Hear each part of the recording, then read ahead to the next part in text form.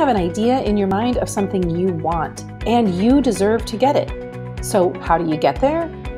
Well, welcome to the Idea Space, a podcast devoted to helping you overcome frustration and make what you want a reality. I'm your host, Jen Liddy, high school teacher turned entrepreneur. Now I'm a business development coach. It's my mission to help women bring their ideas to life and get what they want without feeling guilty, selfish, overwhelmed, or lost. Every week, I share topics, tools, and strategies to help you move toward that thing you want. Create time and energy to do the things you love, get clarity on what you really want and how to get there, and most importantly, stop feeling alone with your challenges. Whether you've wanted to create a better business, job, relationship, hobby, or self, I know there's something more that you want, and it's time you were able to get it with confidence and clarity. Ready to have it? Let's go. Hi, welcome to the Idea Space podcast. I'm your host, Jen Liddy, and this podcast marks the 1 year point of me starting this podcast. So thank you for listening. And this month, October, is a great month to actually get some stuff going. September is a great month for ideas and we're all getting back on track, but October is a great month for getting things going. And so every podcast this month, I will be sharing with you a new tool or strategy or way of thinking to get you moving forward, doing something that you've been dreaming of making real for a long time. Today, I am talking about a strategy that I use with my clients that they often can't do on their own. And it's really simple. And I know you can do it on your own if you're just made aware of it. So I like to see myself as a time traveler. And what happens is sometimes I'll be working with a client and she'll be frustrated or she'll be stuck with either herself or a situation. And she'll be angry that she's not moving as fast as she wants to, or she'll be feeling defeated that she's not getting where she wants to go. Some conflict is kind of keeping her stuck. And so I kind of do my time traveler trick by saying, hey, last year at this time, how would you have responded to this issue? Or I'll say, 6 months ago, you never would have been able to say that to her in that way. Or something like, do you remember when you were where you were 2 years ago with this? Can you see how much progress you've made and how much easier things actually are for you? And inevitably, every single time, my client will say, oh yeah, you're right. Huh. Like they're proud of themselves and they haven't been able to see the incremental growth. She'll say, oh my God, it's just so much easier now. You're right. I hadn't noticed how much easier this thing is. Or they'll say, thank you so much. And frankly, it's not me. Like I'm not doing the work for them. I'm holding up a mirror so that they can do the work, but they are doing the work. They really should be thanking themselves. So like my job is to hold up a mirror to people, to show them patterns, to help them see the changes that they need to make or the improvements that they want to make. Like basically I hold up a mirror and I say, hey, this is what's going on. Can you see it too? And sometimes people don't like to look at what's in the mirror. And sometimes we're not looking at the mirror enough to see the beauty of what we've created or the transformation or the growth or the changes. But that's I get to do that sometimes. And it's one of the best parts of my job. It reminds me of that old saying about like women who give birth, like the pain is so insane, but it's, we forget the pain. And honestly, how could we not forget the pain? Because we move away from the pain. We have this baby to remind us what the pain was for. And if we didn't forget the pain, nobody would ever have a second or a third child, right? So it's like that in our lives too. Like we've all been in pain. We've all been at a low point, but with help and with our own work, we slowly inch away from it, improving little by little every day. And so we forget how bad it used to be. We forget how we used to feel.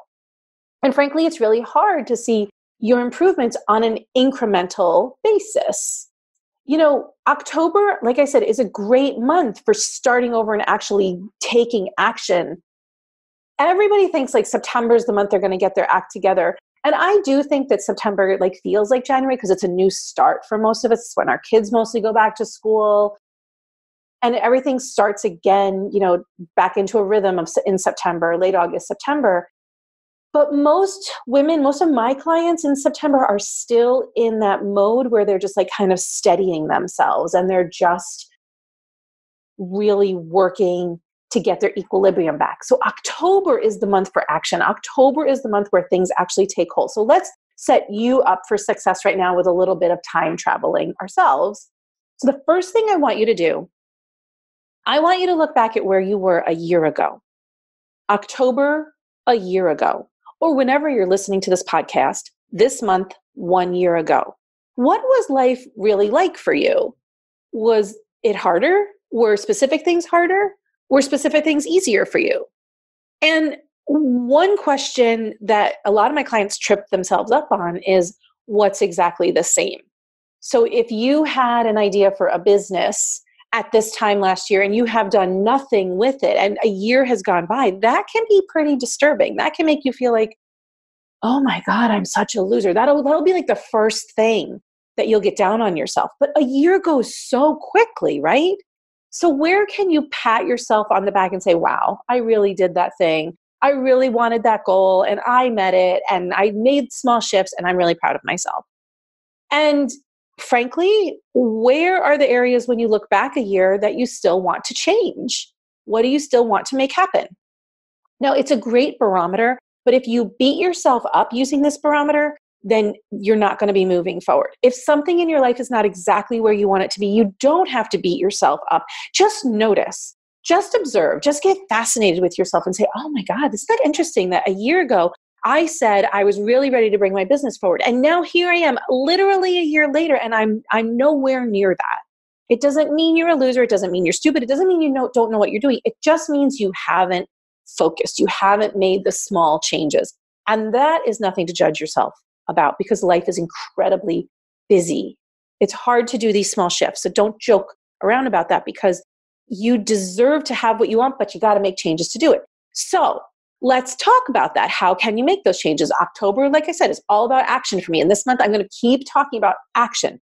Where do you want to be 1 year from today? So think about a year ahead and all that's going to happen in that year. What do you want your life to look like? What do you want your life to feel like? And what do you want your life to be? And now this is where the noisy inner critic is going to come in and say, oh, I can't have that thing. That's for other people. I don't deserve it. How will I ever get there? If I get there, everything else will go to shit. Like there's a lot of noise that will come in. And your job is to catch that noise before it sinks in. Your job is to stop the noise and just say, what do I want? Now, I have personally done this. And you've heard me talk about it many times on this podcast. I wanted to go away every month of the winter to someplace sunny. And I had no idea how I was going to make that happen, but it was an intention that I set. And lo and behold, a year later, that's what was happening. Every month of the winter, I was gone someplace else. And they weren't fancy trips. And if I had really said, oh, I can't do that, I never would have gotten there. But the question was, how can I get there? I used to be a high school teacher. If you're listening to this podcast, you know that I used to teach high school and college. And there's nothing like a teacher to say, no, it's never going to be any different. I'm going to have this job for the rest of my life. Like that's what teachers are told.